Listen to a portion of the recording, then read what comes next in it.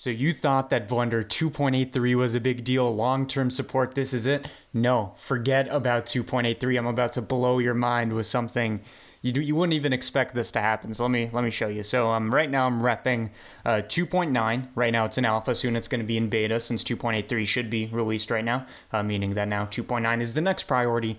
But a new feature was added to 2.9 that makes 2.83 irrelevant. Forget it. You can't. It's unusable now.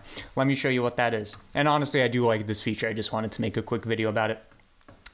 In this toolbar, when you have 2.9 open, you're going to notice a new tool, and it's the Add Primitive tool. I don't know what it's called, but it lets you add a cube, a cone, a cylinder, blah, blah, blah, blah, blah. And you might be thinking, okay, what's the big deal? Well, let me show you. So right now we have Add Cube, and it's not like, you know, Shift A plane and then you put it, or same thing with cube. No, this tool lets you draw.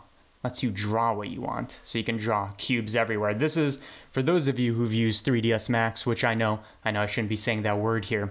It has this feature. It's actually very nice. So you can draw boxes wherever you want.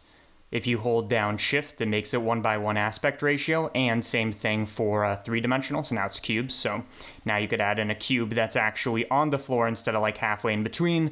And then if you hold down Alt, it will do this kind of symmetry mode. So it's not snapping from the corner, but from the center, which again also works in 3 dimensions. Okay, fine. Let me go a bit more over this before I just say all the things I hate about this. But so one thing you can do is it doesn't have to be Z-axis, meaning like upwards from the floor, normal to the floor. You can do it on the X-axis. Now I'm drawing along the X-axis, same idea. And then Y-axis, and you can also control, you know, the depth. I'm not going to worry about that, but okay, fine. And one more thing.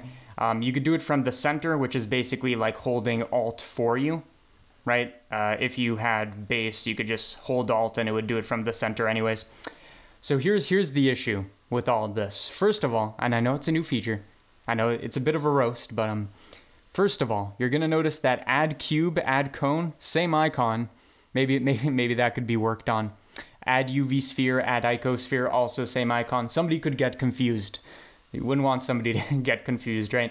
So clearly this is a new feature, needs new icons, but I do actually have a much bigger complaint. So let me show you what it's like. Actually, let's do it on the Z-axis. And notice that this will let you control vertices and whatever properties matter for that object. Here's the issue I have with this. So this lets you draw on X, Y, and Z, but there's something missing. Something very obvious that's missing, and that's drawing on the normal. So right now I could draw on this and it will actually do it, you know, on top of where I clicked, which is nice. It lets you actually stack geometry in a meaningful way. But what if I wanted it to go off the normal, like pointing out this way? Well, it doesn't work like this. You could approximate it with like X-axis. Actually, no, it'd be Y-axis. But generally it doesn't work. And something like Box Cutter, which is an add-on, it's very popular. Something like Box Cutter already lets you do this. So this is going to be normal. I mean, I guess now it's drawing inwards, but it is normal to the cone. So this is, you know, technically possible, and it actually has a nice UI for this. So maybe they can look at this for, you know, feature ideas. And actually, let me make it go outwards, just so you can really see what I mean.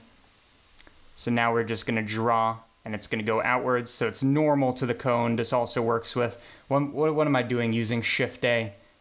I need to use the new tool.